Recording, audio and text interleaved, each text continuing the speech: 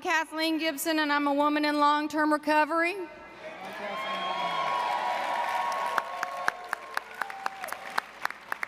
And once again, what that means is I have chosen not to use a drink or a drug since January 15th, 1993.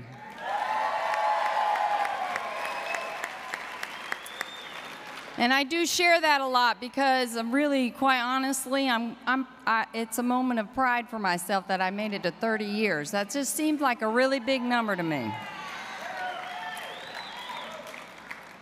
The last couple of days, though, I've had an opportunity to meet a lot of folks with less clean time than that, less sober time, less time in recovery. And I tell you, it's really inspiring what happens here. Now, I'm going to ask if some of those doors are closed and if you quiet down. Clap once for me if you hear me. All right. So I'm really excited to introduce our next speaker.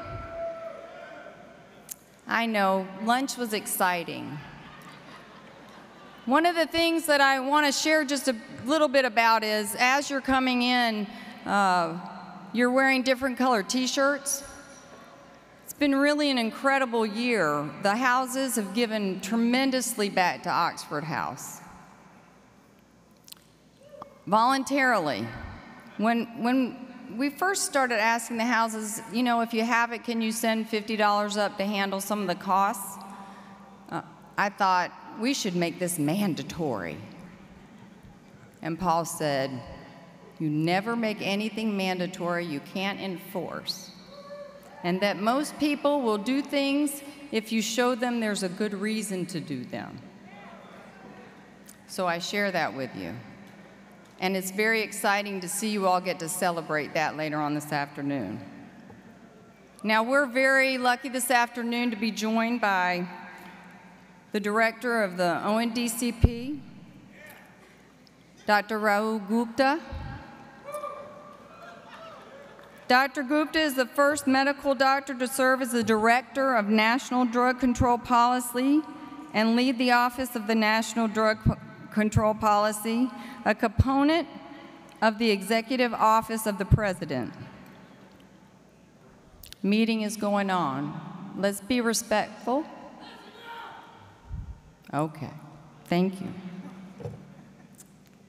The ONDCP coordinates the nation's $43 billion drug budget and federal policies, including prevention, harm reduction, recovery support, and supply reduction.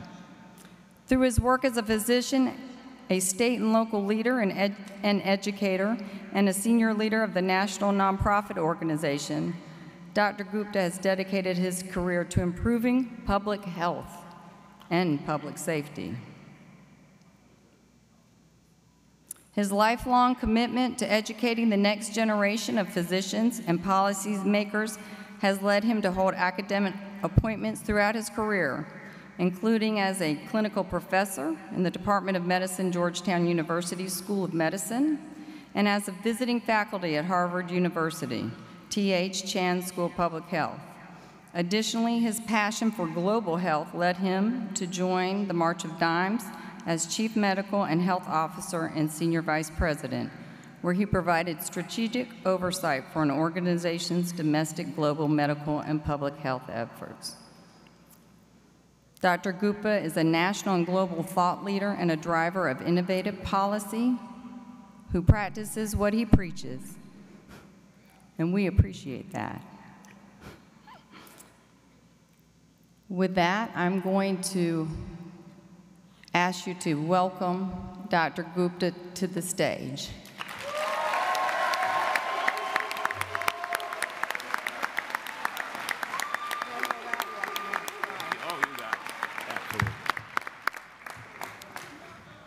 How is everybody?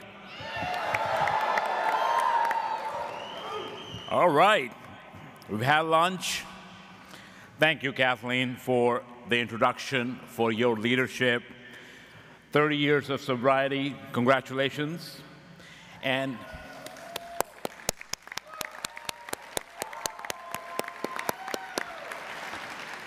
and of course, for your partnership as we work to build a recovery-ready nation. I want to thank you all for being here today, and what a wonderful way to launch our celebration of Recovery Month in September. I bring you greetings from President Biden and Vice President Harris.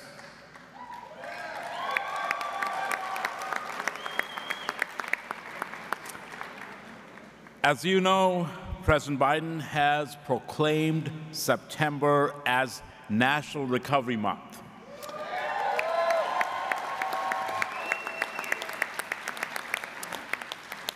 And I'm going to read you out what he said in his proclamation. He says, quote, "Millions of Americans know and love someone who is in recovery. We want everyone to know that they are never alone. As a nation, working together, we can make recovery real for more Americans," close quote.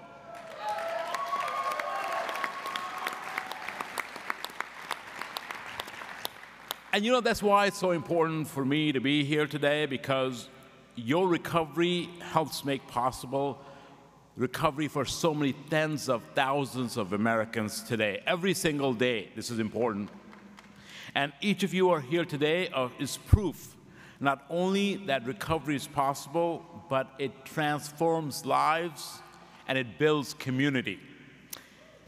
And right now, we need you more than ever before to help us.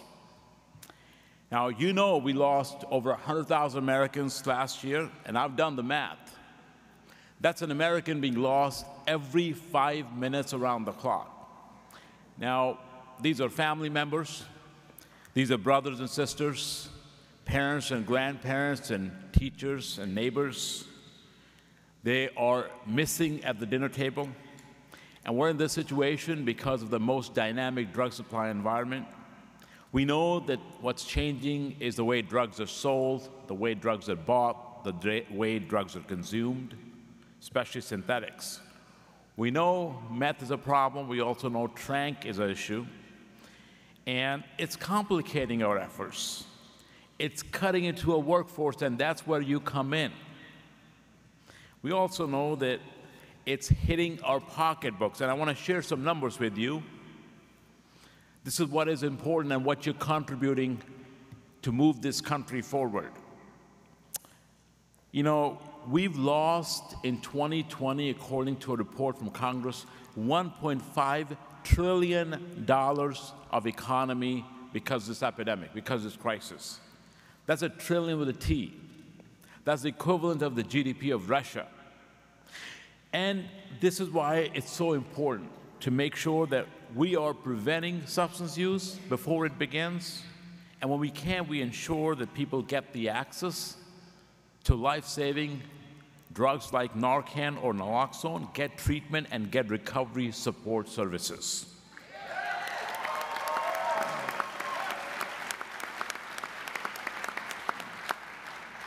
Now, let me start by saying supporting the millions of Americans in recovery and helping more people begin their journey is a top priority for President Biden.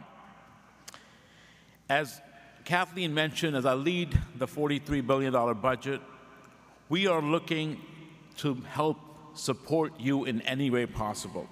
And since day one, I'm not kidding, day one, President Biden has been committed to bringing down overdoses, support recovery, and holding traffickers accountable for their actions. And he knows that we can't just focus on supply or just focus on demand.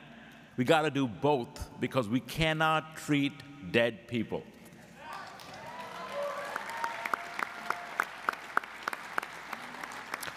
So this is a common sense for the president's policies. It's two drivers: untreated addiction and going after the drug trafficking profits. Two sides of the same coin. And we're making historic investments in untreated addiction so more people can begin their recovery journeys and get the support they need for their recovery. Now, the President is calling for a 30% increase in prevention budget, And you all know this is the first administration to think about evidence-based harm reduction as part of the policy. Now, let me say it this way. I'll make it real simple. El Chapo's son is behind the bars, and naloxone or Narcan is going to be over the counter next week.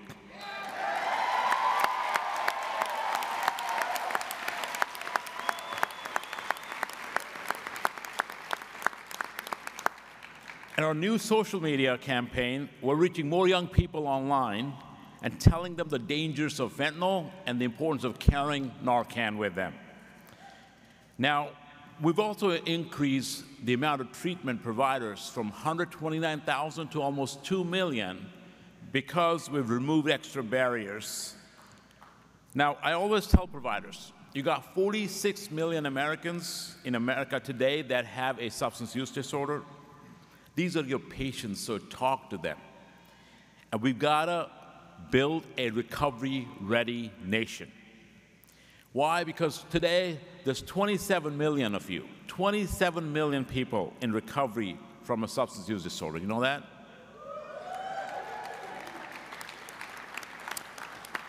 And you here represent those people, the 27 million.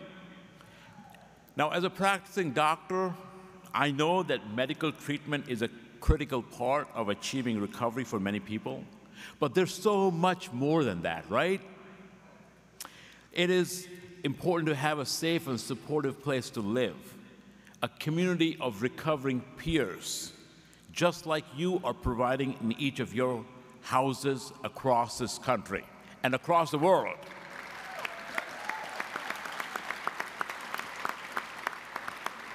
These houses exist in the United States and across 6 countries because of you and your efforts and the efforts of Oxford House right here.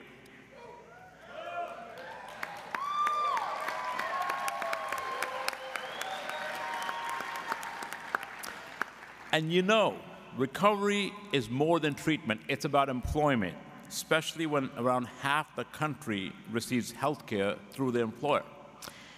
It's about child care. It's about food security. It's education. It's economic opportunity, and so much more. And here's the kicker. When people get the support they need, they do amazing things, don't they?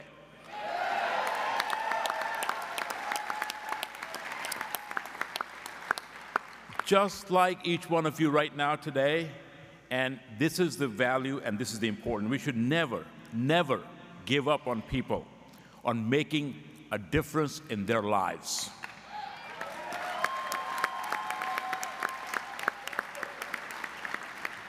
Now, your work is critical to helping people build a life of recovery. So I'm glad, so glad that Oxford House is expanding its footprint, helping even more people achieve and sustain recovery. And in just 2 years, from 2020 to 2022, you've increased the number of Oxford Houses by 12%. That's a big deal.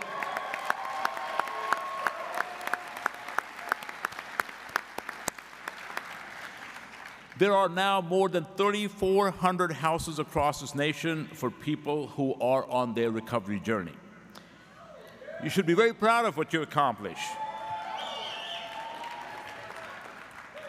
Now, how can we as a country, from federal government to each of you, better support recovery? And I've got a couple ideas about that I want to share with you today.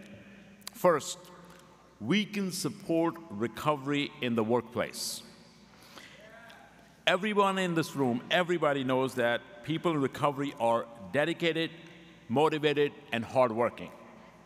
They are a part of the backbone of this country's economy. I know this personally because I've got several people in recovery in my office working at the White House.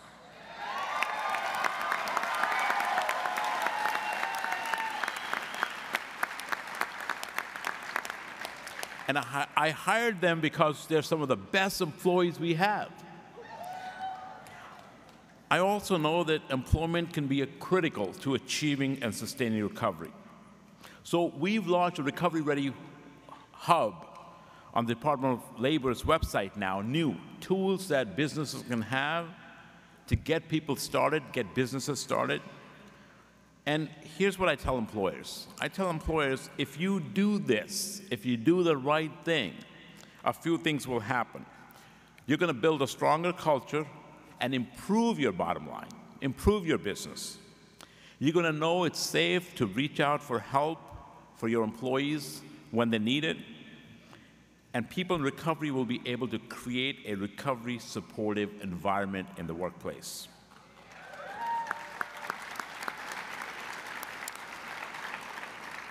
And then you're going to start recruiting and attracting talent of people in recovery, which will build this country.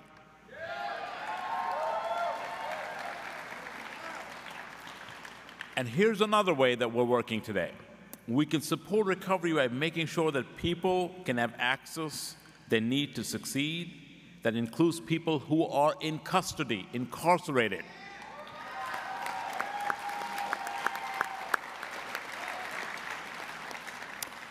Now, let me tell you, I've been looking at the numbers. There's about 2 million Americans any given day that are incarcerated. And we know that a lot of people need that assistance of getting treatment, but that doesn't happen. And guess what? When people get back into the community, the likelihood that they're going to overdose and die is 120 times more, 120 times. So I think, and we estimate, that there's thousands of Americans today dying after release because we don't provide care. And it doesn't have to be this way.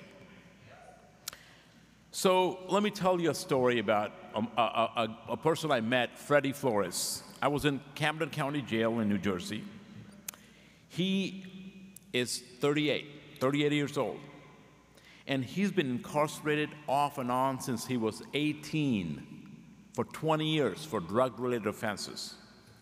He'd been using Percocet for many years, but he wasn't diagnosed with addiction until he came into Camden County Jail in 21 January. They screened him for addiction right away. They got him treatment. And when I met him, he said, "I'm not coming back, because I've got 2 kids, sons ages 18 and 9, and I'm going to commit to them that I'm going to go out there and I'm not coming back, and I'm looking for new opportunities." We need to help the Freddies of the world today to help this country.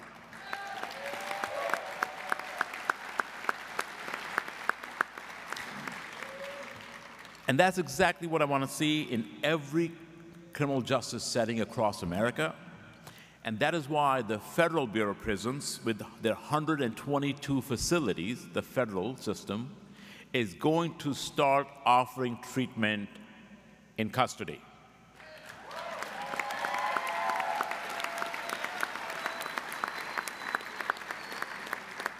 Now, people re-entering society need job training.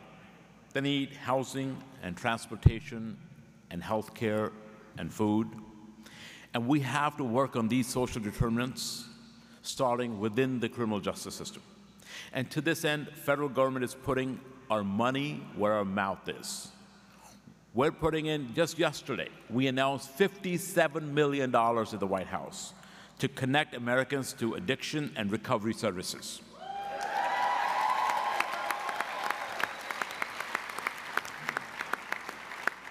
Now, this money is going to help support treatment and recovery centers, peer recovery support services, treatment, recovery workforce, and so much more.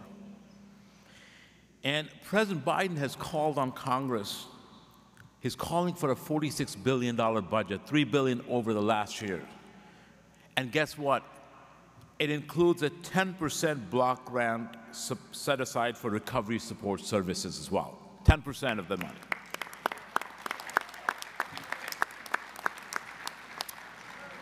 Now, let me say this. You have friends, you have someone in the White House, in President Biden and Vice President Harris, who understands recovery journey. And thanks to the efforts of this administration, the work you do in houses across America each and every day, we are making progress. Overdoses have flattened in 22, but we can't stop. We can't stop because every life lost is one too many. And we've got to keep pushing forward urgently to save lives, keep people alive, help as many families as possible. So I want to thank you for you dedicating your lives so that more people can follow your footsteps. And I want you to know this, that everyone at ONDCP is on your side.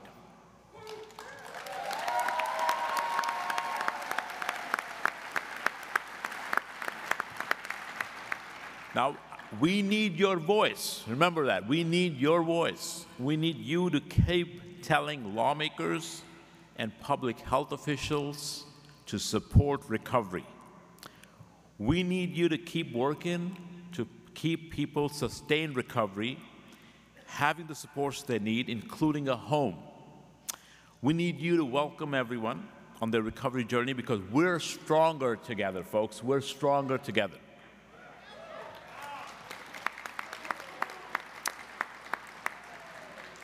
Because at the end of the day, this isn't a red state issue or a blue state issue. This is America's issue.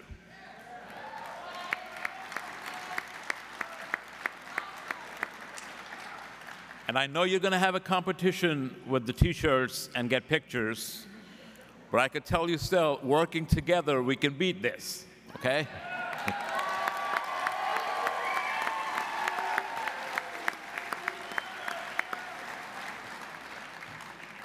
I will leave you with these words that President Biden often says, and I believe it deeply.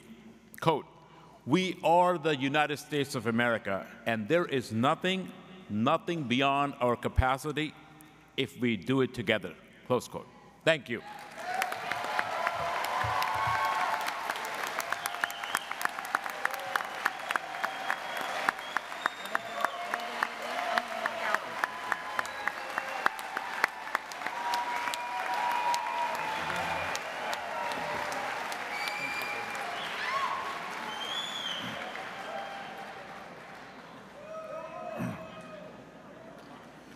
Let's hear it one more time for the director of the ONDCP.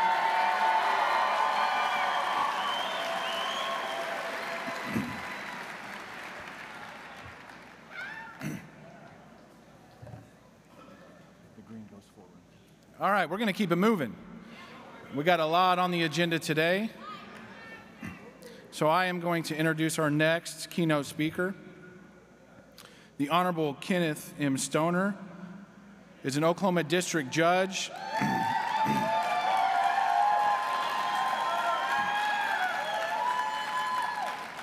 That is not a joke, it's Judge Stoner. He's Oklahoma District Judge for Drug and DUI Diversion Courts.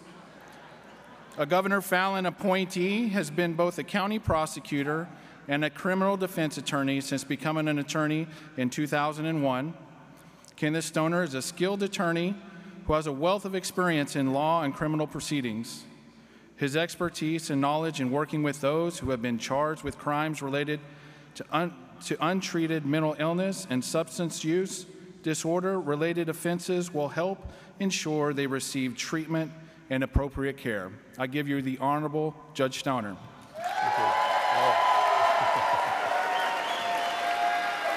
Thank you.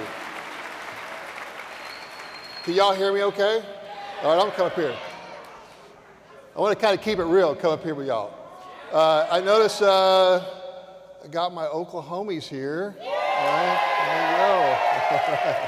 Thank you. Where's my Texas people at? Whoa, Texas in the back. There we go. I'm wishing y'all a very, very successful football season, except for October the 7th. So. Anyway, I'm really, I spoke here 2 years ago, had a blast. It was probably the highlight of my year, and I was so happy to be invited back. I love being here, and I love being around all of this, a lot of courageous people, and just being in the room with so much recovery. I've got a lot of really cool stuff I want to share with you, and I promise I will have y'all out here by dinner time. okay? Judge, Yeah. Judge, 40 minutes. 40 minutes. 40 minutes. Oh. I mean, it's not usual I got somebody to tell the judge how long they can speak, but okay. Whenever you give a talk, sometimes it's fun to just start with some humor. And I was given, by the way, who was here heard me speak like 2 years ago?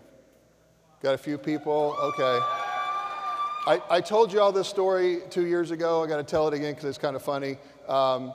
So I was given a talk to this really important group of leaders in Oklahoma. It's called Leadership Oklahoma, and it was really important because I was trying to impress upon them the importance of treatment and the importance of treating people compassionately in the criminal justice system. And I needed to nail this talk, and so I went to probably one of the smartest, funniest people that I know, my wife, and I said, Barbara, you please, I got to say something funny. I need something really funny to say. And she thought about it for a minute. She said, honey, you really should skip that. You're not that funny. And I said, well, hey, that's not true at all. I said, people laugh at my jokes all the time. And she said, oh, bless your heart. You understand people just laugh because you're the judge. And she said, just tell everybody your name is Judge Stoner. You're in charge of drug court. That's plenty funny. So there you go. Anyway, the reason I'm here and the reason I wanted to speak is that back when I was 10 years old, I grew up in a home with addiction. And I started going to Al-Anon, Alateen, and I think probably right around the ages of 10, 11, I learned to ask God to grant me serenity for the things that I could not change, to accept the things I could not change, and the courage to change the things that I can, and the wisdom to know the difference. These are principles. These are not words to me. These are guiding principles that's helped me survive my life. And they say people that work in addiction, they're usually either affected or afflicted, one of the two. I'm definitely affected. I grew up in a home with a lot of addiction, and fortunately, I've kind of dodged the bullet, despite probably having some genetics. But in addition to that, I kind of fast forward in my legal career. I preside over our Oklahoma County treatment courts, and we are one of the largest treatment courts in the United States. Oklahoma County is probably 22nd largest metropolitan area in the United States, and there's 3,000 drug courts in the United States, and Oklahoma County is at the top 1% of size. Yeah, and by the way, who all here has ever been in a drug court? Treatment court? All right. Y'all are my people. I love you. So y'all are my people. So for those of you that have been around treatment court, these are generally for people who, I'll get real here, have usually failed probation, usually multiple times, maybe been to prison once or twice, back again, but they also have a moderate to severe substance use disorder. And it's either you got to get healthy, you got to get stable, you got to get sober, or you just got to go to prison. And we have a pretty rigorous program, a lot of accountability, drug monitoring, treatment, and 18 to 24 months. If you're successful there, you get to graduate, get your charges dismissed. At least that's the way it works in our county. I'm really happy to let you know that Oklahoma County is not only one of the largest, we're actually one of the most successful treatment courts in the United States. We have an 83% graduation rate. That means, yeah.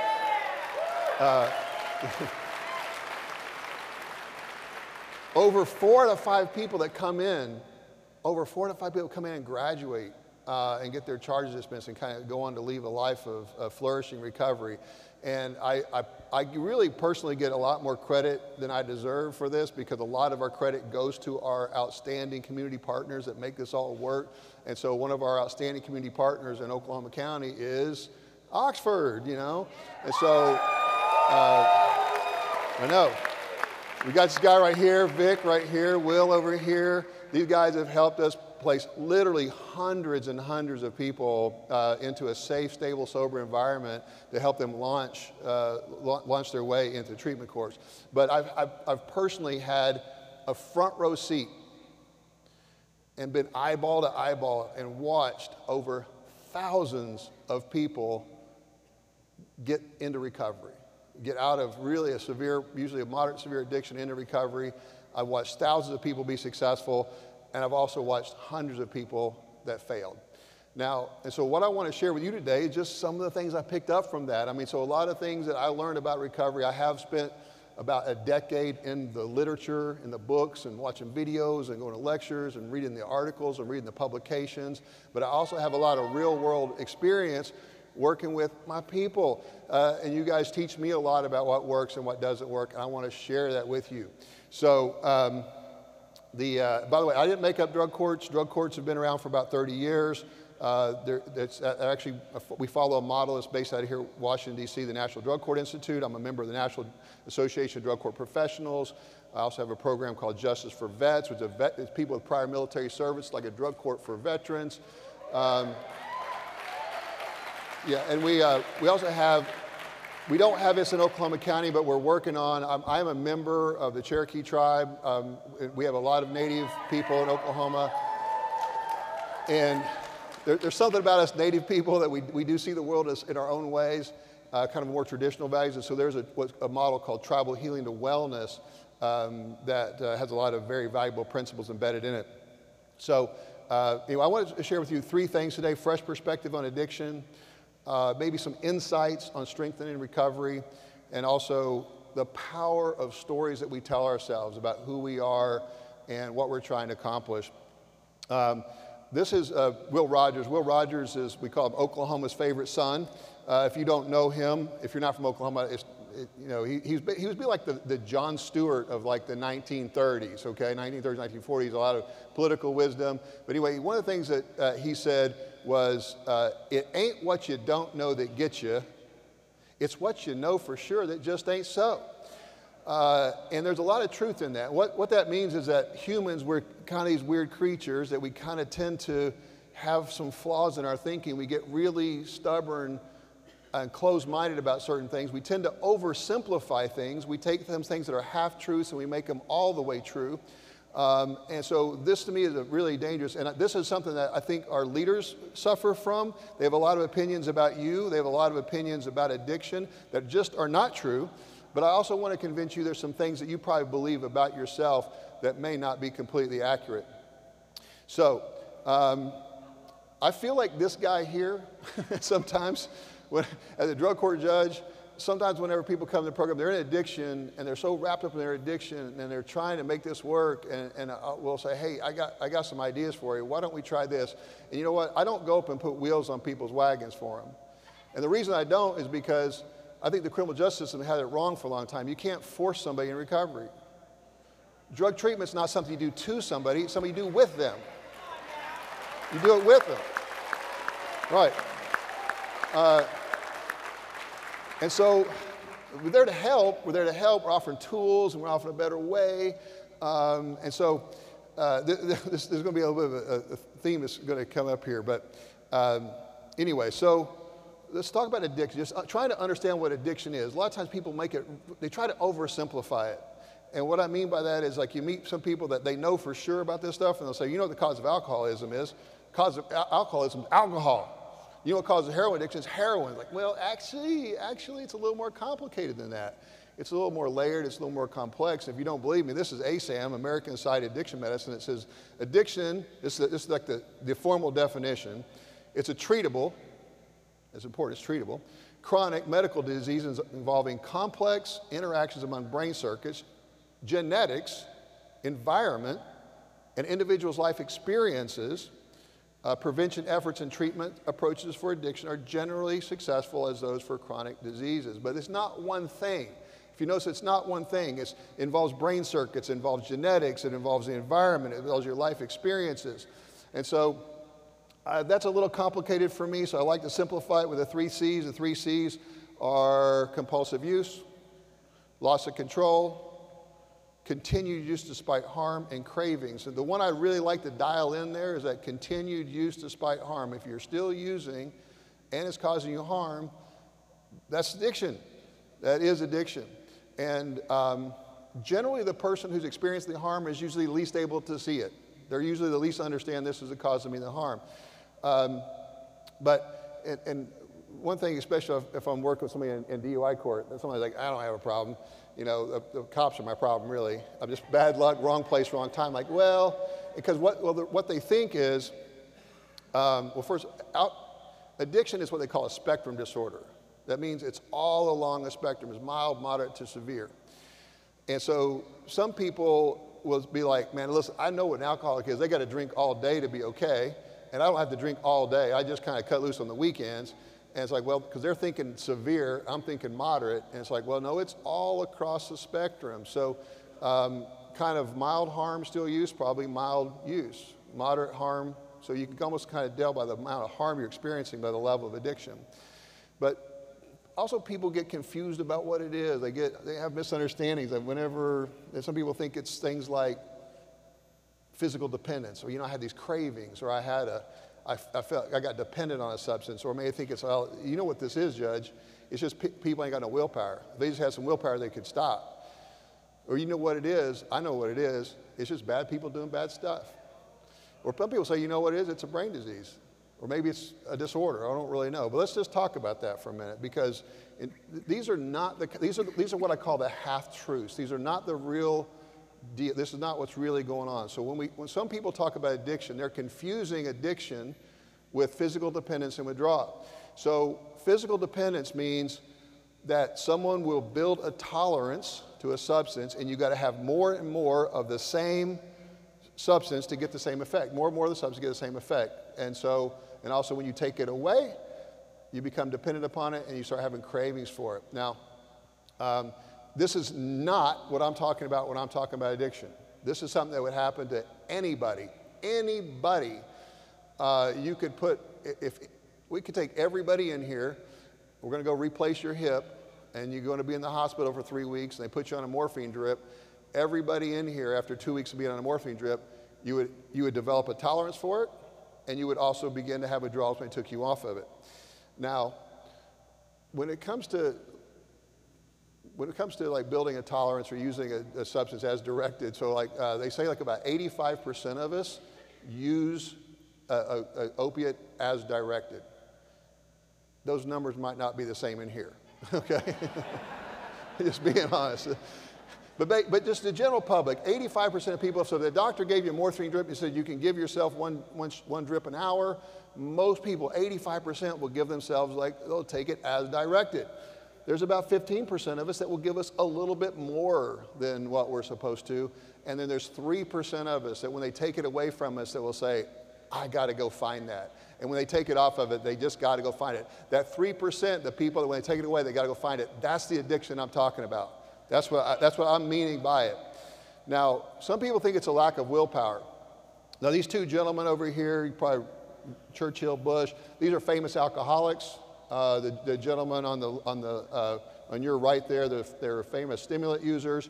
Most people don't know the story about JFK. If you ever want to understand JFK and the stimulant, it's a fascinating story. You can read about it. There's a lot of literature out there. Say whatever you want to about their politics. No one's ever accused these people of being low on willpower, okay? It's not that. Is it a moral condition? Is it just bad people doing bad stuff? Most people know the guy there on the right, Sigmund Freud. He's the father of our modern psychology. People know him because that cigar that he's holding in his hand. What people don't know about Sigmund Freud is that because he smoked those cigars, he developed cancer in his lips, in his mouth. And in order to try to kill the pain, he would use cocaine as a local anesthetic in his mouth. He became addicted to cocaine, and then in an effort to get himself off of cocaine, he started using morphine. He got addicted to that, and Sigmund Freud died addicted to morphine. I don't know anybody who's ever called him a bad person. Most of you don't know this other person. Here's Dr. William Halsted. You have heard of Johns Hopkins University. He's one of the founders of Johns Hopkins University. And if you were a cancer surgeon, this guy is God to you. This guy is the father of modern cancer surgery. And he was also hopelessly addicted to cocaine. Matter of fact, he lost his appointment at Johns Hopkins because he also got all of his colleagues addicted to cocaine. And I don't know what rounds would have been like with this guy at 6 o'clock in the morning with all of his colleagues going out on cocaine. But whatever you want to say, these are not bad people. We get confused because people, a lot of times when I'm talking to law enforcement people or county commissioners or leaders, and they say, no, these are just bad. They're not bad people. Now, there are people that get addiction can do bad things, but they're not addicted because they're bad people. You've got that backwards. You know? So it's that little half truth. Right. So it's not about physical dependence. It's not about lack of willpower. It's not about bad people doing bad stuff. So is it a brain disease or disorder? Well, interestingly, about 23 years ago, there was an article in the most prestigious medical journal in the world that says, hey, we're looking at this addiction. We've been looking at it for a while. It looks like it might be a disease. It was his first time ever. They're like, man, this actually changes the structure of our brain. There's something going on here that we really don't fully understand. And so it started there really about 20 years ago. We started thinking this really might be a disease. And then along comes this other guy, and you've heard other people say, it ain't no disease. Why are you calling it a disease? It ain't no disease. Matter of fact, there's this really smart guy, Mark Lewis. He's a very famous neuroscientist. Wrote a book called The Biology of Desire. And his whole point was addiction's not a disease. So what's going on here? I'll tell you what's going on. People that say, well, it's not a disease, therefore, you can just choose to stop. These are those idiots, I'm sorry, that, you know how you have people that will like read the headline, but they don't read the article? Okay. These are academic nerds that are saying we shouldn't call it a disease because it's a little bit different than Alzheimer's and Parkinson's. We should call it a disorder. It's more of a disorder. It's not a disease, it's a disorder. We classify it as a disorder. And it's about how you classify stuff rather than, there's not a single person that's legitimate in the addiction area that will disagree with the fact that there's a lack of meaningful choice, and the best course of treatment is compassionate treatment. We solve this problem with compassionate treatment, and there's not choice in the way that we think about choice, okay? So here's America's favorite drug. Let's talk about this for a second. So if you look over here, this is the amount of alcohol that Americans drink, broken down by percentile. If you will notice the bottom three columns, there's about 10% of us that don't drink at all. They don't drink at all. And there's about 10% of us this is drinks per week, by the way, drinks per week. There's about another third of us that might have a little bit of alcohol, not too much. But then you start going up the ladder a little bit. There's about 10% of us that have about 6 drinks a week. There's 10% of us that have 15 drinks a week. And then there's 10% of us that have over 70 drinks a week. So this is where I ask the question, is alcohol addictive? Now before you answer, think about that in your head.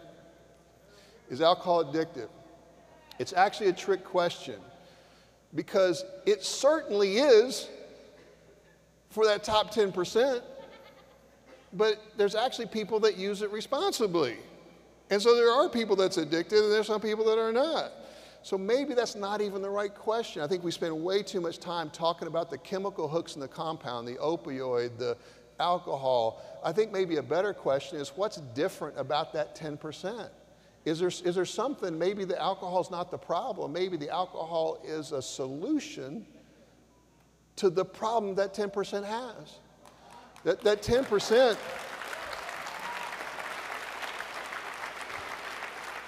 there's something going on there. And it's like, that's not, the question is there's something going on with that 10% that's different. That's why we need to get away from talking about the alcohol, get away from talking about the opioid, to say what's going on with those folks there. So our Surgeon General of the United States did the first ever report on addiction recently, it was several years ago, and by any measure, any way you want to count this, I believe this is the public health crisis of our time. COVID has kind of come and gone, hopefully, knock on wood, but if you look at what we're facing here in the United States, we've got somewhere in the neighborhood of 66 million Americans that binge drink. That means 4 or more drinks at a time. This is on a monthly basis, and we have 27 million Americans that use illicit drugs or misuse their prescription drugs.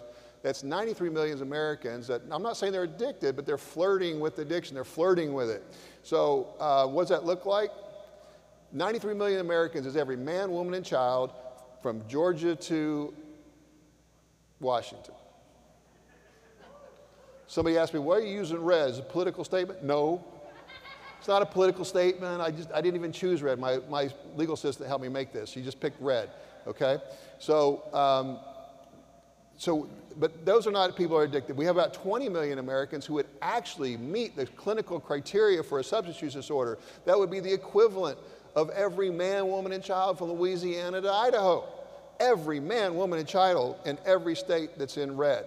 So I show this to you because when I'm thinking about why I'm here and why you're here, it's because of this.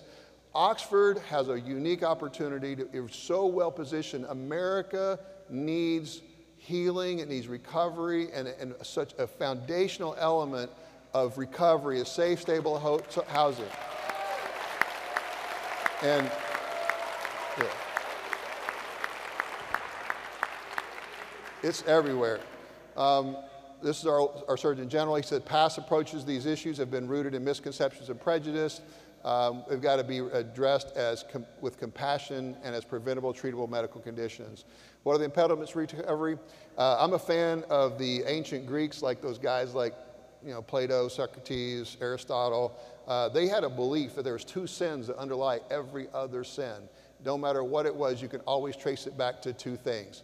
They said the 2 sins are hubris, means self-importance, arrogance, excessive pride, and impatience. And if you think about it for a minute, everything you've ever got yourself into that did not turn out well, you can usually trace it back to being impatient and overly self-important. Now, I show this slide because this is one I usually like to show because when I'm talking to leaders and they think that I'm talking about you, they're thinking about, well, that's right, Judge, those people in addiction, they're really self-important. What they've got is the most important thing, and their addiction comes first. Their kids fall to the wayside, all the other stuff that happens.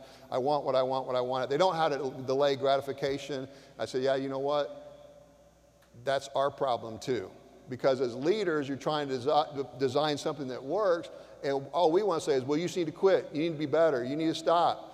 And they want to oversimplify it. And I'm like, you know what? The key to this is on all sides. They're going to be humble and patient, and let's work through this. Practice humility and patience. So our brains are these things that are kind of layered and complex. We have this very primitive part of our brain called the lizard brain. Our outer brain is what makes us uniquely human. There's a tug of war going on in every one of our brains. And this is really the heart of where addiction comes from, is this difference between what's going on in that area behind your forehead. The forehead is called your prefrontal cortex. That is the home of what they call executive function. That's kind of the thinking part of your brain. It's the part of your brain that helps you organize and calculate, and it's the home of morals and values. It's the home of impulse control. It's the home of understanding the future consequences of current behavior. It's also the part of the brain that doesn't work well when you're in addiction because there's a tug of war going on between this prefrontal cortex and this kind of more primitive lizard part of your brain, specifically this area called nucleus accumbens. Nucleus accumbens is about the size of an almond. It's a very valuable part of our brain. It's kept us alive. It's there to help us. But it's a part that controls a neurotransmitter called dopamine. You've heard of that before. It's the one that's associated with reward, memory, pleasure. And whenever our ancient ancestors, when we'd be out and we would, I don't know, find food that, a fresh patch of berries that would keep us alive, your brain would say, that was good. Remember where you got this. Gives you a shot of dopamine. Ah, this is good. Have sex, we got to reproduce. Here's some dopamine. Remember how you do this. So it reinforces behavior it wants to reinforce by giving you dopamine. Now, there are certain substances that will hack that, or mood-altering substances. And this dopamine is that neurotransmitter, and there's all of us, basically, we all have kind of a baseline dopamine. If you say that the average person just has 100, about 100, we have some of us that are a little on the low side. We got some of us kind of on the high side. Y'all probably know people, I don't know, any Tiggers in here? Any Tiggers? Okay. we definitely have some Tiggers, I know, we got some Tiggers, I know. Don't take this the wrong way. Tiggers kind of annoy me, actually. I'm teasing, no, I love Tiggers. But they're happy all the time, they're just happy, they're going great. And it's like, but in a way, I'm jealous. I'm jealous. They won the genetic lottery. I mean, they did. They just wake up and they're like, this is great, man. But when you look at probably who's more likely to become addicted, they say Tiggers are more likely to maybe be impulsive and try a drug, but who might become addicted is more like an Eeyore. Whenever I have somebody in a treatment court, I might ask them, hey, when did you start using? They'll tell me when they started using and why'd you use for? It's like, well, when I used, I figured out that I could finally fit in a little bit. I kind of felt normal in my own skin. I kind of felt like I had confidence. I could interact in the world. And I was like, you know, they wanted to feel normal. Like, that's kind of a normal human aspiration, to want to feel normal. We probably disagree with how they got there, but I mean, it's like you can understand how it happens. When you talk about dopamine, this is the rat study. Rats have, if you were to measure certain substances in a rat brain, somewhere around, if your base level is around 100 and you have somebody that has food they like, your dopamine pops to like 150. When you have sex, it pops up to 200. I know. Somebody asked me once, like, well, what would happen if you were having your favorite food while you were having sex? Would that double it again? I have no idea. If somebody wants to do some research on that, let me know. Okay. Cocaine pops your dopamine to 350. Opioids pops your dopamine to 500. Heroin pops your dopamine to 900. Crystal methamphetamine, 1100. And some people are like, and so I've shown this to people, and I'm like, you know, I know people that can't even stay on a diet a week. And they're talking about 150 points of a dopamine, and you're wondering, why do you lose your house, your car, your kids? Like, man, this is a powerful, powerful substance. I'm going to show you something. So this is, I want you to watch this real quick.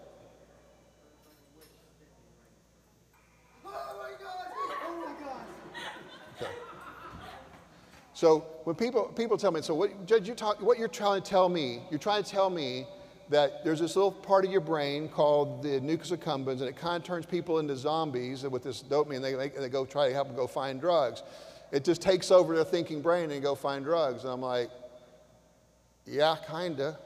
That's kind of what it is. I mean, it's maybe not exactly, but let's talk about what y'all just saw right there, okay? There's a different part of the brain. It sits right next to nucleus accumbens. It's called the amygdala. It controls fight, flight, or freeze. And what it's there to do is try to help you. What's it doing? Oh my God! Oh my God! No one would argue with that. Well, of course you would. So if you're in a virtual reality and you're being attacked, your body would try to defend itself. You know, you kind of go like this. There's nothing in his thinking brain that says, put your hands up, you're being attacked. There's a primitive part of your brain that overrides your thinking brain and puts you into a kind of a safety mode. It's your brain trying to protect you. This is a very similar, this is called amygdala. Amygdala is called fight, flight, or freeze. It's part of your autonomic nervous system along with your nucleus accumbens. But as you probably can imagine, somebody that's being frightened because of virtual reality could probably be trained not to be frightened. It's like, hey, look, this is just light on a screen. You're not really being attacked. There's ways to get through this. You can treat somebody out of this. So anyway, so what causes addiction? It's a combination of genetics. It's a combination of poor mental health. It's trauma. It's also early use. So, or a combination of those things. So I've never met anyone ever that had an addiction, meaning they end up using a substance, it was causing harm, they continue to use it despite harm, that didn't have at least one of these three things or a combination of thereof. So sometimes it's a combination of people that are self-medicating symptoms of mental illness, they started at an early age, they had a lot of trauma, they also had the genetics. It could be all of the above. Y'all know what ACEs are? Adverse childhood experiences. So whenever we were adolescents, you have a brain that was just forming, and you're talking about kids that had physical abuse, emotional abuse, sexual abuse, domestic violence. Look at the red right there. So if you had a lot of ACEs, you have what they call disrupted neurological development, which ultimately leads to adoption of high-risk behaviors, doing drugs. People are trying to soothe themselves. They don't quite feel comfortable in their skin. Genetics play a huge role. Genetics do not cause addiction. They cause a susceptibility to addiction. Some people can drink and they can quit. And some people, when they drink, it spikes their dopamine higher and more quickly. That's what anchors addiction. And so whenever I can say, look, I can have a drink and I can stop, therefore you should be able to do the same thing. It's almost like saying, I'm not lactose intolerant, you shouldn't be lactose intolerant. I can eat peanuts, you should be able to eat peanuts, okay? If you start using at an early age, this is really, really clear. Anybody who uses at an early age, 40% of kids that start drinking at 15 will become addicts. If you wait till you're 21, it's 7%. What's going on there? What's going on there is that we've got a lot of what they call synaptic pruning. It means your brain's trimming off stuff it doesn't need. If you don't use it, if you don't use it, you lose it. So you have things like impulse control. If you don't use it, you lose it. You can't grow it. You can grow it back, but if you're ever in a situation you don't know how to manage your own mood, if you always self-medicate your bad moods, you lose the ability to do mood regulation. You can grow it back, but anyway, the more you use as an adolescent, you get this what they call millenniation, synaptic pruning. It really kind of hardwires the brain. This is a chart of what's going on in adolescent brain development. All those different curves there. You get into the green part. The green part is adolescent brains. You introduce a mood-altering substance to an adolescent brain, and all of a sudden you've kind of hardwired it for addiction. So what's going on with addiction? If you will look underneath, continue to use despite harm, you will always find at least one thing, if not a combination of them. This is what's called a Venn diagram. So look underneath addiction. You will always find underneath it trauma, or mental illness, or genetics, or learned behavior that started at a very early age. People say, well, listen, I had trauma, I'm not an addict. Yeah, not everybody that has trauma becomes an addict, but everybody that has addiction has trauma underneath it. So I want you to look at this chart real carefully. Is anybody in that blue, does anybody you know choose to have mental illness? Anybody choose their genetics? Anybody choose to have trauma? Anybody, God help us, we punish people they started doing when they were 13 years old. This is not something people choose to have. So abstinence versus sobriety, a lot of times we talk about abstinent people like, well, I'm sober. Sober is the first step. Sober is not sobriety. So being sober is part of sobriety. Abstinence is just not using your favorite drug.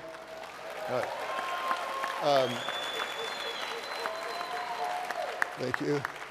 Recovery is a voluntarily maintained lifestyle. It's something you choose because it's a better way to live. Includes increasing your physical health, your emotional health, and creating a sense of citizenship. Well, I tell you, we used to use the word spirituality, but the big shots here in Washington, D.C. said, we don't want to use the word spirituality. We want to call it citizenship. But I don't think they understand. I don't think they understand, frankly. In the recovery community, I understand what spirituality is, and in the sense of recovery, there is an appreciation for that which is beyond and that which is between. This means something. We are all connected. We're part of something bigger. We are. And that's really understanding the meaning of that. That's part of what spirituality is. Citizenship kind of gets us close, I suppose. But anyway, addiction is not one thing. It's a system. It's a systems issue. So it includes, so if you're thinking about, well, how do you get in recovery? Well, start working on safe, stable, sober housing, healthy relationships, physical health, employment, spiritual, sober fun, meaning and purpose, healthy habits. So think about, whoa, how about that? Let's talk about strengthening your recovery. First thing I want you to know is that your past does not have to equal your future. That's very clear. Let's think about, you might not have chose to get into addiction, but you do have the opportunity to learn that you have a chance to get out, okay? So, I've met people who've been on meth for 20 years, heroin for 30, alcohol for 40, and you can change.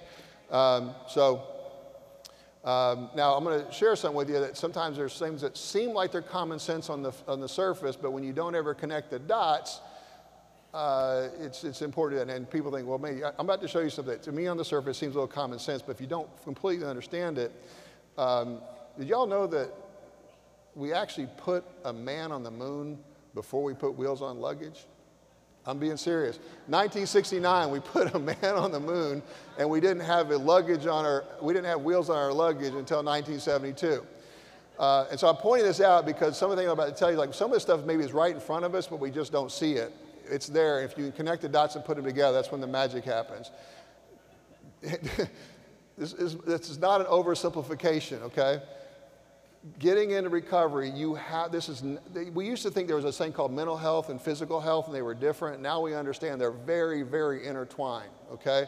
And I'm not saying you have to become a fitness fanatic. You do not have to become like some kind of yoga monster. But I'm saying you do have to pay attention to your sleep. You got to get some movement. You need some nutrition. And I'm a big fan of meditation. We talk about this as a systems issue, physical health, sober fun, healthy habits. Let's talk about exercise. The benefits of exercise: you get more energy, better sleep, less stress, less depression, enhanced mood, improved memory, less anxiety, better sex life, higher satisfaction, more creativity. This woman, Michelle Sanger, she runs against, this is like the best-selling fitness book from several years ago, and what she said kind of really threw me for a loop, because you always think about going and working out. It's like, well, you're always trying to get in shape. She said, do not work out to get in shape. She said, you need to figure out how to work out to have fun. She said, you need to figure out how do you do some of this physical movement to have fun. Fun comes first.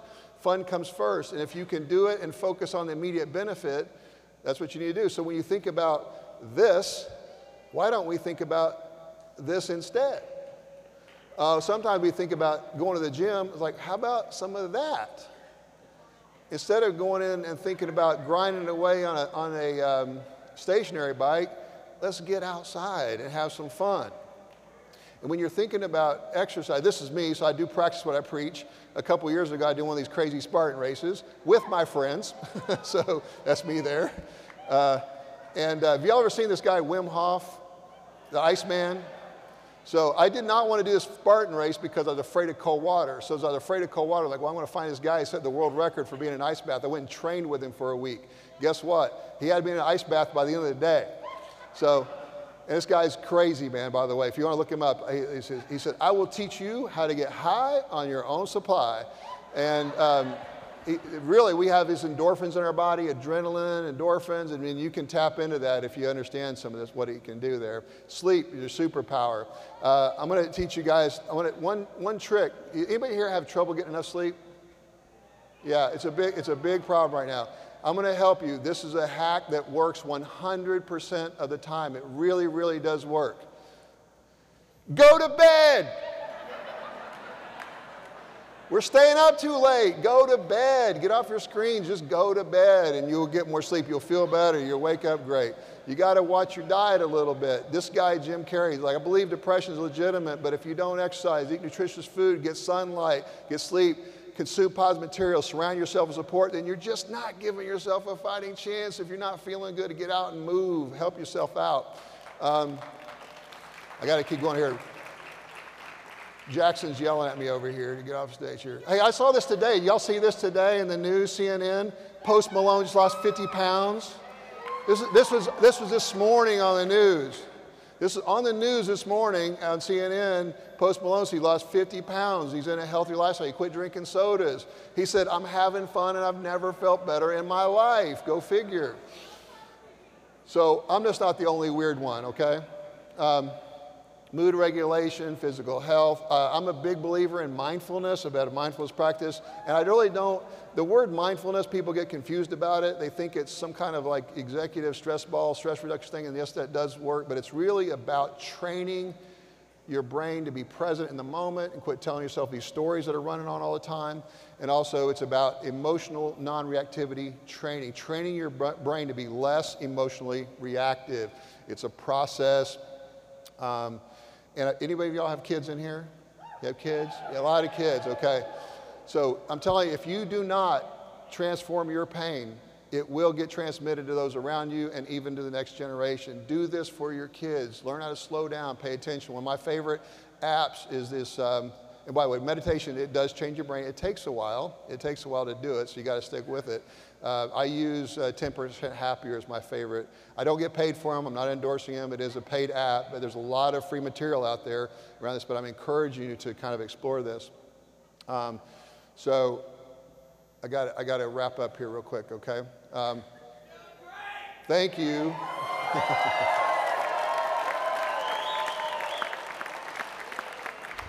In 1999, The Matrix was one of the highest grossing movies that year. It is currently listed on IMDb as a science fiction movie. I am protesting that. This movie should not be science fiction. It's more of a documentary. We are all grow up in our own matrix. Culture and an environment and our parents have been programming us for years. We grow up and you don't even know, you don't really even understand how much input that we get from the commercials and the television and what corporate America is trying to sell us, and the indoctrination that we get, that we listen to everything in popular culture.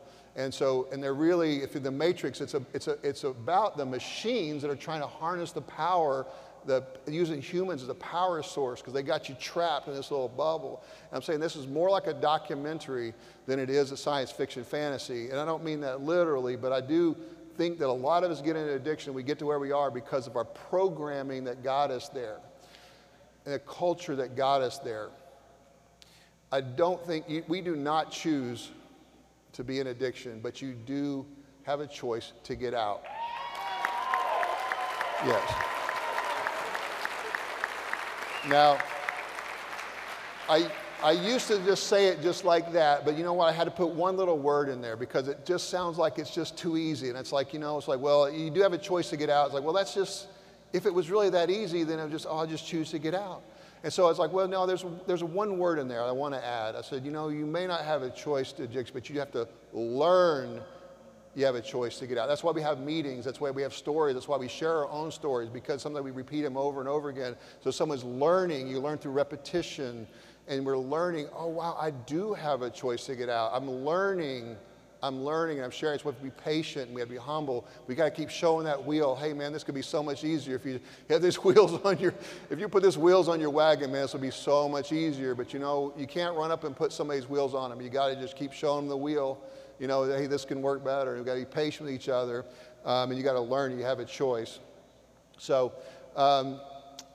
let's go through, let me kind of wrap up here, because I know I don't want to get in trouble with Jackson here. Yeah. Courage, by the way, courage is, like I said, this is not a word to me. Courage is like for real, for real. Courage, people get confused about that. All this stuff is hard stuff that I'm talking about. Sometimes people think courage means being fearless, and that is not what it is. Courage means moving forward in the face of fear. I'm having fear. I am frightened. I have anxiety, but I know the right thing to do, and I'm going to do it anyway, even though I'm afraid. That's what courage is. Now, right, and I don't want to make this oversimplified, but the way to get more courage, if you don't have it, you just got to hang out with courageous people. If you will hang out and expose yourself to stories of courage and be around courageous people, it will rub off on you. I say this in my drug court probably every day. I said, you have to have the courage to sit with discomfort while you're making changes, while the entire time your brain is whispering, this ain't going to work, we shouldn't have to be uncomfortable. Now, I put my name on here, but I'm also going to leave it open the fact that I may have stolen this from somebody else. I don't know. You know, sometimes I'm like, I read so much stuff, and then I'll start saying it, and I'm like, where did I get that from? Well, I think I made it up. Well, then maybe I didn't. I don't know. So, well, when you read a bunch of stuff and materials, I can't figure out where that came from. So I think I might have made it up, but I don't know. I could have actually stole it in my subconscious. Anyway, one of the things that we're telling about our stress is, this has freaked me out. Sometimes we tell ourselves that stress is bad. Turns out that what's bad is thinking that stress is bad. There's a new study out, there's a TED Talk about this idea that they did a study of 8,000 people. You had 8,000 people that claimed to live in high stress environments. 43% of them had a greater chance of dying, people live in high stress, but the only people that died are the ones that believed that stress was harmful. So you can actually, there's what's called a stress enhancing mindset. This is another story that we tell ourselves. Stress is your body trying to help you. And if you understand that, now I'm not saying it's comfortable. Stress can still be uncomfortable, but it is your body's natural reaction to try to help you. It increases your focus, your decision making, your performance, and it turns out that stress is your body trying to help you. And if you understand that differently, instead of always trying to run away from stress, instead of embracing stress, it can help you. All right, I want to close with this story here, okay? Because this is another story about what we tell ourselves. This is a Zen story. Back in ancient China, there was a family, and the family had a 16-year-old son. And for this young man's 16th birthday, they gave him a horse.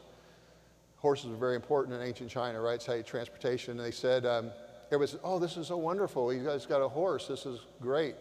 And the Zen master in the neighborhood says, well, you know, yeah, We'll see. And then the horse was kind of rowdy. It knocked down the fence and ran away, and everyone says, oh no, this is bad. And the Zen master says, oh, I don't know, we'll see. Well, horses are social creatures, and this horse ran away, and when it came back, it actually brought 2 other wild horses with it. So one horse turned into 3 horses. Everybody said, oh my gosh, this is so wonderful, this is great. And the Zen master says, well, we'll see. And the 16-year-old boy said, we got to break one of these wild horses. And they get on, and he tries to break one of the wild horses, and the horse threw him off, and he broke his leg. He broke his leg, and he had to be laid up, and he couldn't work for 6 months. He couldn't do anything for 6 months.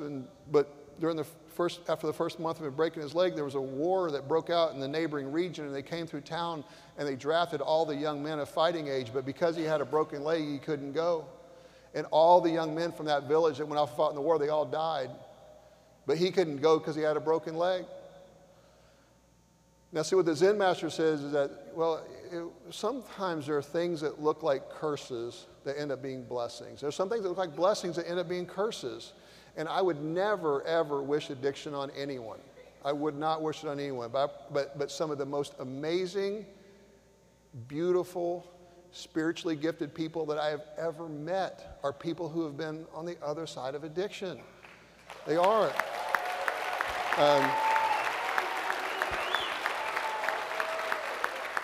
You know, it's like, you know, one of my buddies, man, he's been to prison 3 times, and I'm like, man, I hate you had experienced that, but man, you're a badass dude, man. I mean, you know. So sometimes it is our struggles where you find your strength. You know, they say it's when you're cracked and broken, that's when the light can get in. You know, and part of my mindfulness practice, one of my meditation teachers, a guy named Jack Kornfeld, and he says, there's a Tibetan prayer, and he said, may I have enough suffering to open my deepest compassion for others and to open deep wisdom. So you have to have suffering to get the compassion and the wisdom to help others. And so on your journey through this, I won't ever wish addiction on anybody, but man, you can use all of your life experiences to be beautiful, spiritually gifted people. And I just want to thank you so much for letting me talk to you guys. It's been a pleasure. Thank you. Thank you.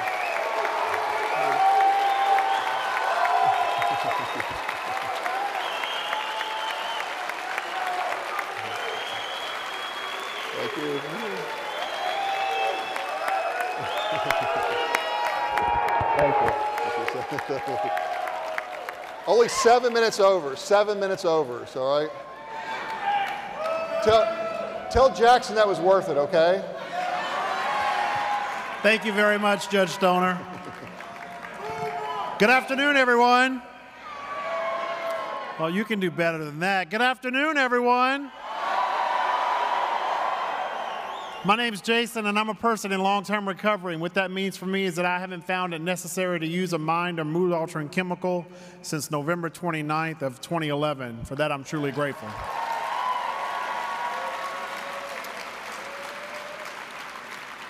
So this is the part that I really get excited about, because this is the part where we get to hear from individuals who want to represent you. They get to come up and they get to talk about themselves on a timed basis. And we're going to implement the Paul Malloy timer.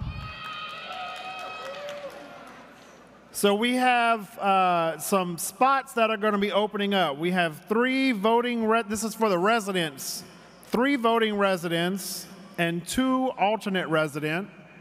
Then we have alumni spots. We have 1 voting resident, 1 voting alumni and 1 alternate alumni. So at this time, if I can get those individuals who are running for the resident spot to come up.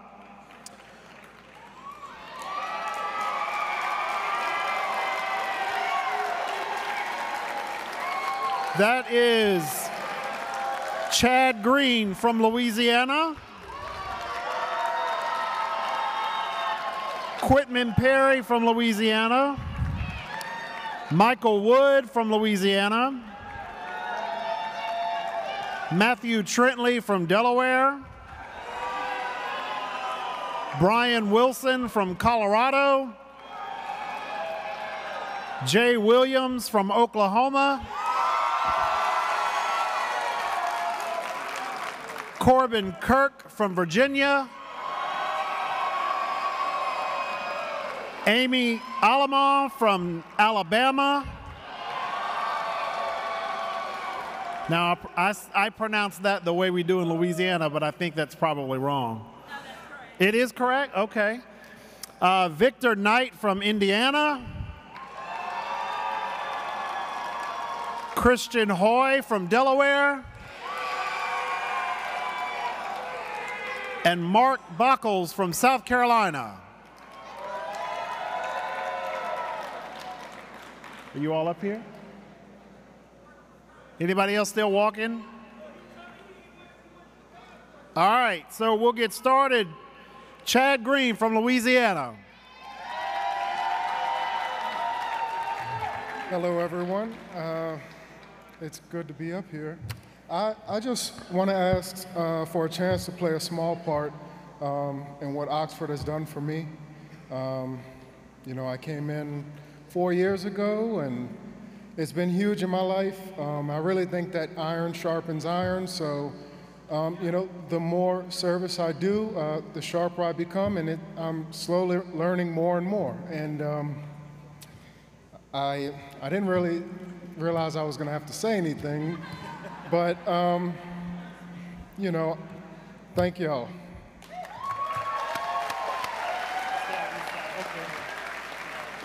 Keep it moving along. Now we have Quitman Perry from Louisiana.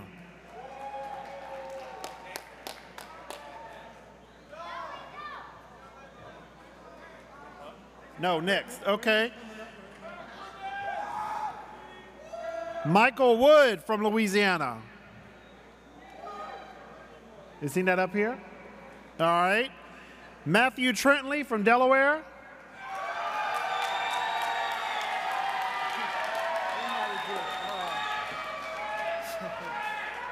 Hello, hello. So yeah, I'm Matthew Trentley. I'm from Chapter 1, Delaware. I'm currently the chapter treasurer. I've held the chair position. I've done quite a few of the positions at my house. I just did this because it was suggested to me, and same as chapter. So I jumped into it. I love it. You know, I do service. I help newcomers. And really, I just want to do this to try and dive more into it and learn and hopefully help you guys around the world. That's all I got. Thank you.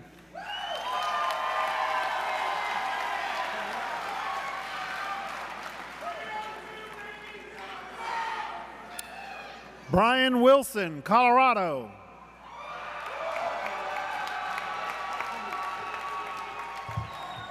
I apologize to those of you who were expecting a Beach Boys concert. That's unfortunately not going to happen. But what you are going to hear is a speech from someone who is dedicated to Oxford House and bettering Oxford House and making sure Oxford House can be the best it can be. I joined this organization, honestly, just a few months ago.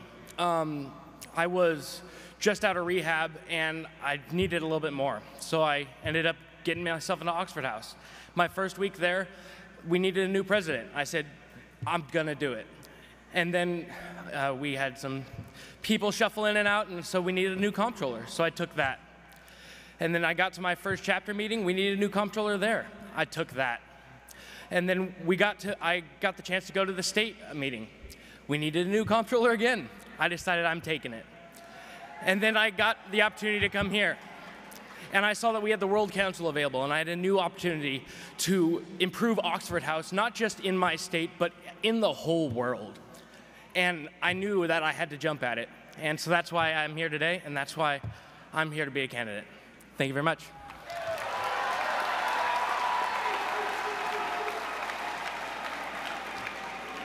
Jay Williams, Oklahoma.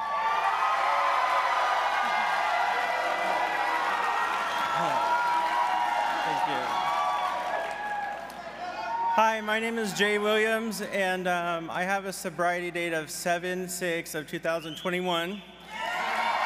Thank you. So I'm going to tell you guys, just about a year ago, I was sitting in an orange jumpsuit in prison, and I came straight out of prison into mental health court for Oklahoma County, and I needed a safe place to go. I needed structure in my life. I needed accountability, and the scariest thing I did was walk up to an Oxford House, and I absolutely fell in love with it. The guys in my house, loved me till I, could love myself and save my life, really. And, and my recovery journey started in Oxford House, and every day, I'm just so surprised that, I'm actually standing here before y'all on this stage, because there was a time when I thought I wasn't going to make it, and that, my life would have ended with drugs. But ultimately, though, I want to join the World Council and continue to be of service, because you guys are my family. This is the organization I love, and I will do y'all proud. Thank you.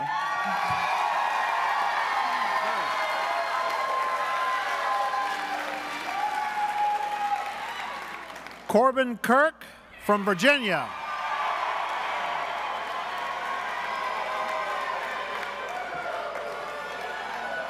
All right. Wow. So how's everybody doing? All right, my name is Corbin Kirk, and yeah, I am definitely an addict. My clean date is August 3rd of 2018. I just celebrated 5 years.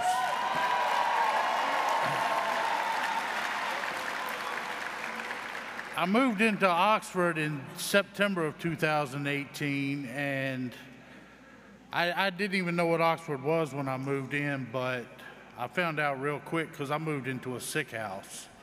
But with the help of some really good guys, we completely turned that house around, and today I like to think it's probably one of the more successful houses in Chapter 11. I've been the member of 2 different chapters. I've been the chairperson of 2 different chapters. I've been a treasurer. I've even been the secretary. I've held every house position several times. I'm currently our state association's vice chair. With that being said, I think it's pretty obvious that I love service work. I love being right in the middle of things, and I think that's where we get the most out of it. And like I said, I've progressed up to the state level, and I think that for me, just the next logical thing is world, because what better way than to help everybody? Because that's, at the end of the day, we're just one big family. I understand we have chapters, states, but we're just Oxford House. And that's it. Thank y'all. Thank you, Corbin. Amy Alamont from Alabama.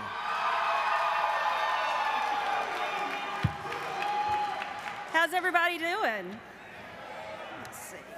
I'm a note person, so my name's Amy. I'm from Birmingham, Alabama, by way of Houma, Louisiana.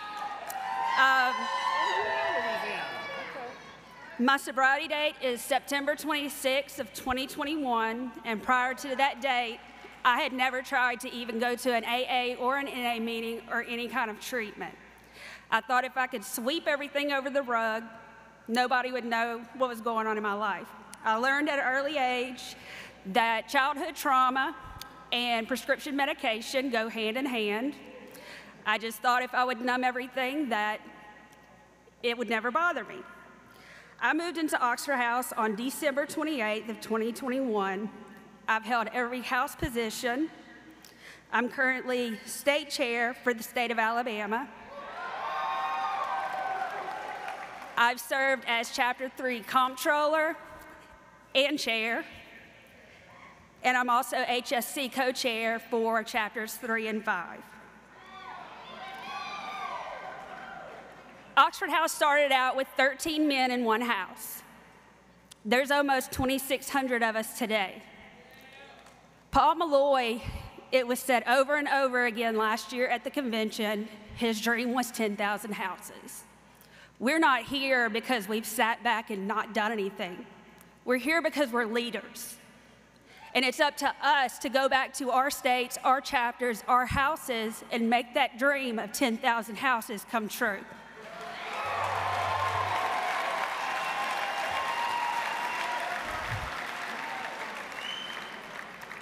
There's a Kevin Gates lyric, and it's not two phones. It goes, I found my powers. You won't believe what I can do. And that's what I have found with Oxford House. I've found my voice, and I'm asking for you to vote for me to be yours.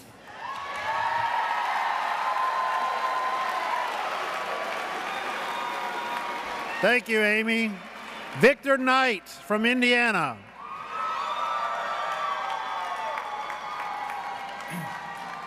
Victor Knight, alcoholic. My sobriety date's October 19th, 2009, and I haven't had to take a mood-altering drug or drink since then. I've been in my community. I've served my community for almost 14 years now, and I came into Oxford House in February of last year. I've been there 19 months, and I've been able to open a new house up for a men's house. I've served my state, I think, pretty good. Now it's time to serve the nation pretty good. I've helped my community out a lot, and I want to help y'all's community around the United States, and that's it.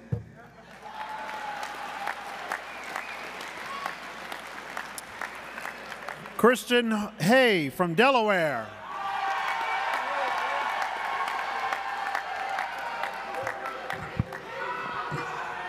How we doing? All right, so I'm telling a little about myself. My name's Christian from Delaware. My sobriety date's December 10th, 2020. I'm currently Chapter 6's chapter chair. I lived in Oxford House for a year and a half. The reason I think I'd be great for World Council is, you know, I'm willing to be in service, and I don't know about y'all, but being in service helps my sobriety. I've also held 3 house officer positions. I helped open an Oxford House in August of last year, and that was an honor, to open that house. You know, those guys in that house were phenomenal. Everybody in Oxford House, Inc. is phenomenal, from the outreach workers and all y'all. I'm going to end it with this. In honor of the NFL season coming up, go Birds.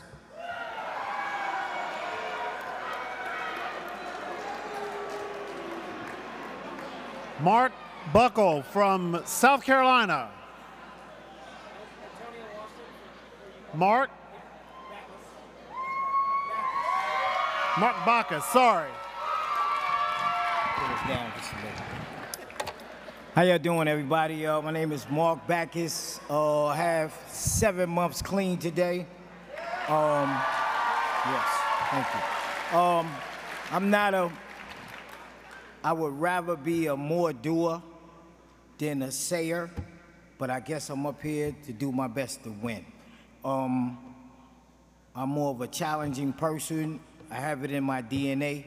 Most of my family are in leadership positions, and I guess if I had to come here to create my leadership, this is for me.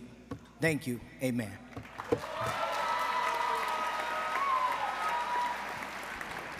And lastly, for the resident position is Antonio Washington.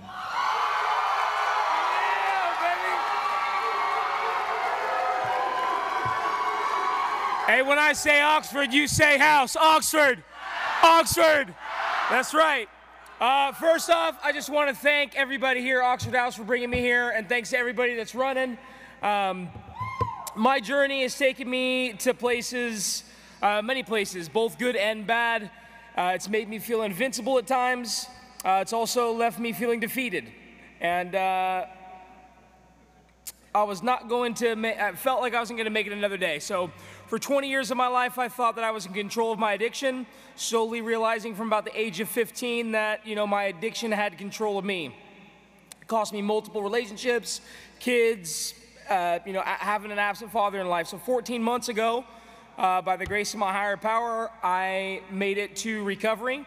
And after a 6-month stay at the Bridges of Hope, I moved to Chattanooga and got a job working in recovery, and that's where I first found Oxford House. My initial experience was pretty unsettling, to be honest. I didn't know what an unhealthy house was or a sick house was until I went to the state convention and learned that I was living in a sick house. So I brought the information from the state convention, and opportunities opened up, and I became the president of that house, and we turned that house around, man. And I think we have one of the best houses in Chattanooga right now. The people in that house, they are not only a part of chapter, but they hold positions, and we're really involved with it. So as far as it goes, my kids have a safe environment now to visit thanks to Oxford House. I got money in the bank now thanks to Oxford House, you know. And if elected, I plan to bring some high energy and some good times. So let's do it, man.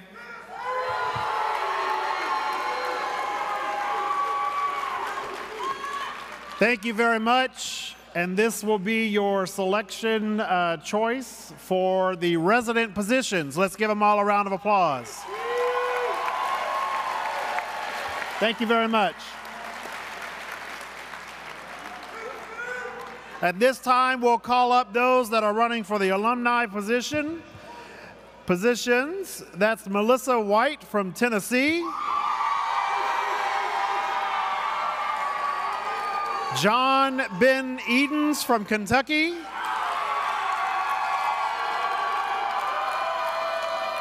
Cynthia Staten from North Carolina. Justin Allen from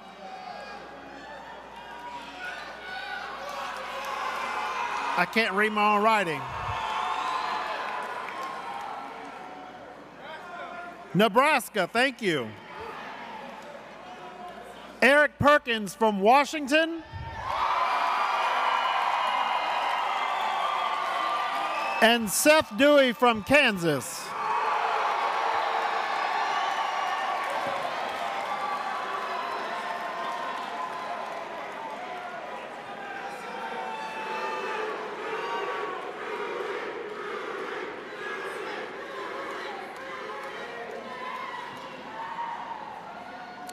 And we'll start with Melissa White from Tennessee.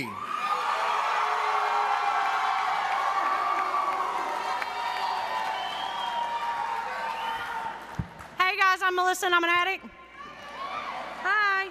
I've been clean since December 2nd, 2020. I moved into an Oxford House at 6 months clean, and I did every position that I could be given. Anything. I was chapter chair, vice chair, every position in the house. I moved to a total of 5 houses to help out, to go where they were struggling.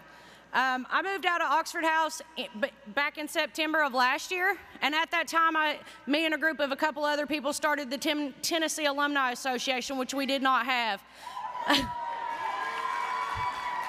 as our Alumni Association, basically all we do is we meet up once a month and we help people coming out of jail and rehabs, and we pay their deposits to help them move into treatments. So that's all I got.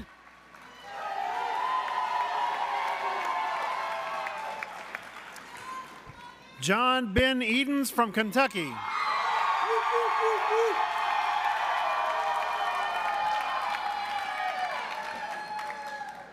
Good afternoon, family. My name's John. Please call me Ben, and I'm an addict, a grateful recovering addict. Woo woo. All right, so my journey started with Oxford House back in 2016, and I moved in because I needed a cheap place to live, and then I went back out, right? So then back in 2021, I made a change, and I moved back into an Oxford House after 6 months worth of treatment, and I fell in and followed the model because I knew my life depended on it. Shortly after that, I took my first state position, which I stayed with for over 18 months. I started working in my state. I started helping with the different state associations. I assisted in opening our second association, which is our inner chapter to try to bring more family and unity together. Whoop, whoop, yeah. What I really wanted is I wanted to build a family. I wanted everyone else to see the things that Oxford House had given me the opportunity to have that be a part of my life. The gifts and promises that came from my recovery and the things that came from being with Oxford House. After that, I moved out last year right before we went to Seattle, and it really sat with me that what I wanted to do was expand on that. I have been on the state association, I have been in my house, I have done it within my chapter, and the best opportunity that I have now is that I want to continue that on a grander scale, and I want to be able to be a representative for each and every one of you.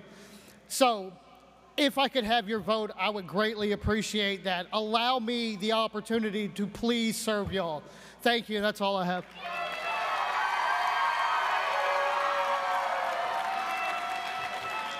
Cynthia Stanton from North Carolina.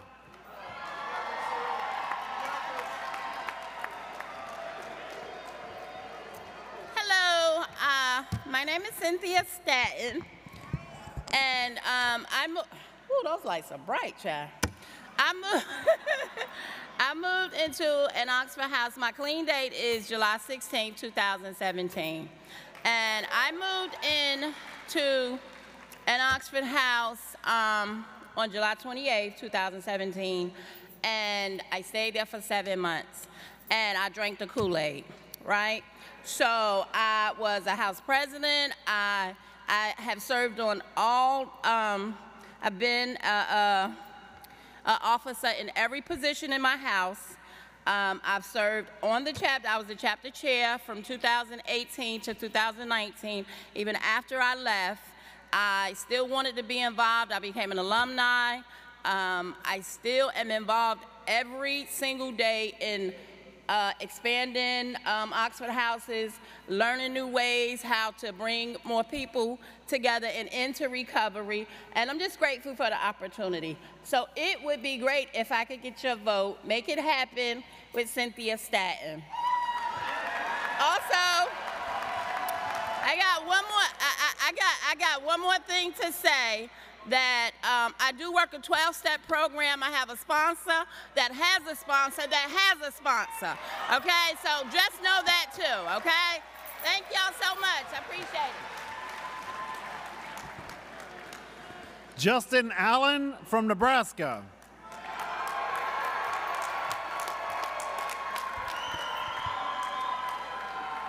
Hello, my name is Justin, and I'm an addict and an alcoholic, and my clean date is January 14th of 2022.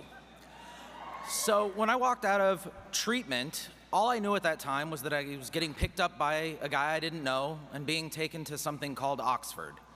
I was brought to the house and was introduced to everybody, shown a room, and as he walked away, he said, oh, by the way, if you don't have anywhere else to send your mail, you can change your address. This is your home too. That stuck with me. And then, without me knowing the process for a meeting, I was voted in as secretary. I decided that I was going to learn as much as I could. I started asking questions. I just wanted to know the process. I read the manual, studied the traditions, realized it made sense, and kept going with it. I was eventually voted in as House President. I was also voted in as Chapter Secretary. And after that, I was voted in as State Secretary, and I still hold that position.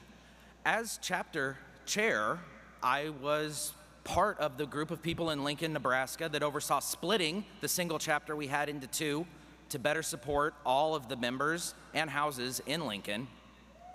And one of the things that I really like, in Tradition 1, says that we are here to provide beds for those that have stopped and want to stay stopped. I think that's powerful. I think that's what's the most important thing to me. And so I am up here to help and support everyone here and everyone back at home so that we can be there for the next person that has an interview next week, that has stopped and wants to stay stopped and needs a home to do it.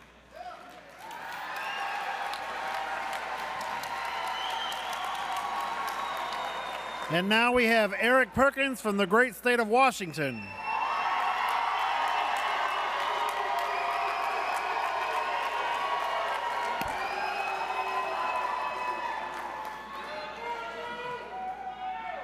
My name is Eric Perkins. I'm a proud alumni of Washington State. My clean date, 5/20/01.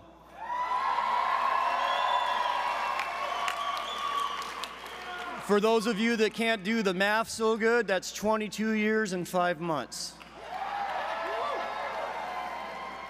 I am proud to say I have spent 22 years and 3 months in constant Oxford House service.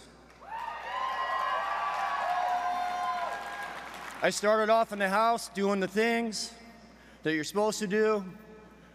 My roommate tricked me one day, said we were going to go to this thing. They had some free food. It was a chapter meeting.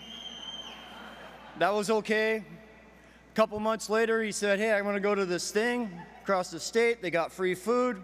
I got in the car. It was a state meeting. Since that time, I have been over 115 state association meetings. I came into Oxford House lost, lonely, scared, and afraid. I didn't belong anywhere. I didn't belong with anyone. Through these things that I did in Oxford House, people loved me, they welcomed me, and they helped me. I soon discovered that I belonged to something, that I was important, that I had a voice, and I discovered that I was a service junkie. I started out as HSC on my state association for 2 years. After that, I proudly did 10 years as a voting alumni on my state association, the second person to do so in my state. After that, they made me parliamentarian because I have been around longer than anybody. My mistake for getting in that car. I've been blessed to be the Camp Out Activities chairperson. I am currently our state Camp Out chairperson, and these things bring me an immense great of joy. These are gifts to me. Over the years, I realized that I had found a place, I had found a home, and I'd found something that filled that void inside of me, and that's Oxford House. For the last year, I have been blessed to serve on the World Council as an alumni alternate. I have done a lot of service work, as I have spoke of. This last year has by far been the most rewarding, the most challenging, and the most fulfilling position that I have had in 22 years. We started a lot of things. We accomplished some historic things this year as a council. I am very proud to have been part of that process. We have some things left to do that I would like to see done. Please vote for me. I'm Eric P.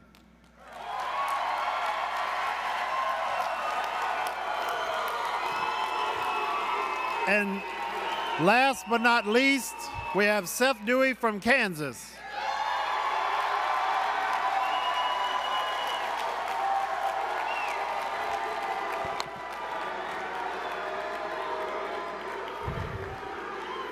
What's up, everybody?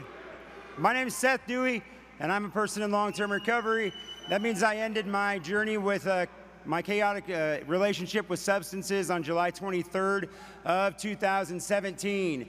And that started in Kansas with those people right back there. So can you feel the energy right here in this room? Every single one of you. That's every one of us, right? Because we're united in purpose when we're here. Because every single one of us fights the same enemy, right? So do you want to keep this feeling going throughout the year? Yeah. All right. So that's something that Eric was just talking about, being able to keep that going. And that's what we need your help with on the World Council.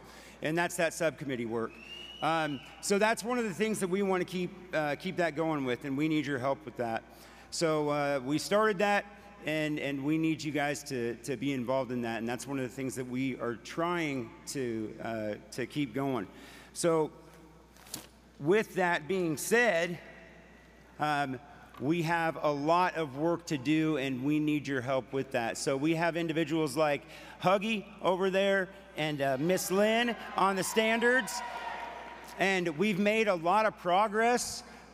But as with anything in Oxford House, we don't do it alone, right? See, we can get up here and we can talk about these great things, but we need you guys to be involved, right? So, for God dang it, guys.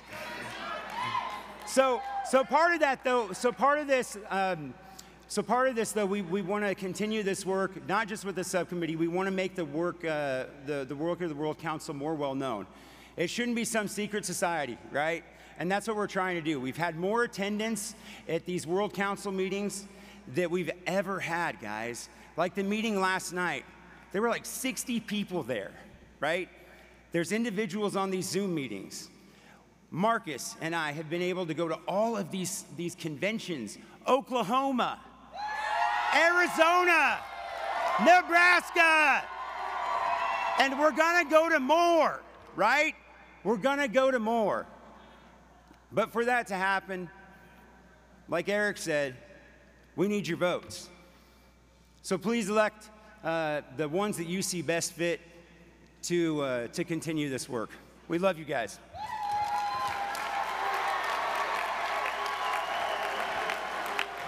Thank you all very much for your consideration. These are your alumni individuals that you can vote for on the World Council. Let's give them another round of applause. Thank you all very much.